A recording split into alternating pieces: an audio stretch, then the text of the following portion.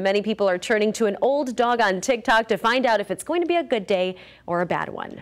You know, the internet is taking its cues from a 13-year-old pug called Noodle. I love this dog. Every morning, his owner posts a new video to determine if it's a bones or a no bones day. If his bones hold him up, you can bet it's going to be a great day. If he flops back down, then you got a really good excuse to stay home.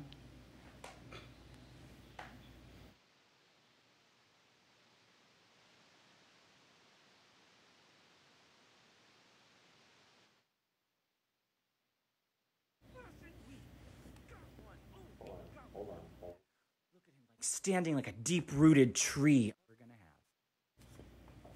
have. I don't know how I feel about this, Linz. I mean, what I'm kind of wondering, does he have some kind of like congenital issue that or is he just lazy sometimes and just, you know, wants to just be a floppy little muffin? Devin, our floor director, says he's just elder. Oh, so there's that too. We will try to get that sound at some point this morning. So I wonder if today is a bones or a no bones day. I guess we'll never know. I guess we'll have to wait to see.